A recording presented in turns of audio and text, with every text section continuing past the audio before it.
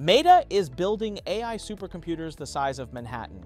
Zuckerberg just announced Prometheus and Hyperion, two AI empires that will consume more electricity than entire cities. These aren't just data centers, these are AI empires. Prometheus launches in 2026 with 1 gigawatt of compute power, enough electricity to power tens of thousands of homes built in Ohio's New Albany.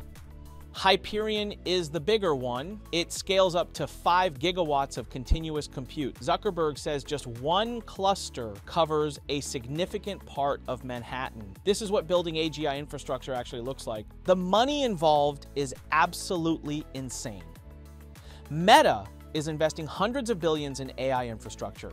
Their 2025 CapEx forecast is $64 to $72 billion, up from $39 billion in 2024. They're deploying 1.3 million GPUs this year alone.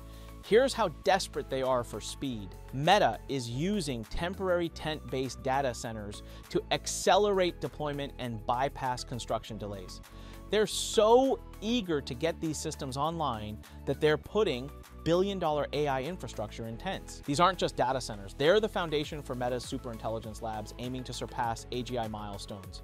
The energy implications are insane.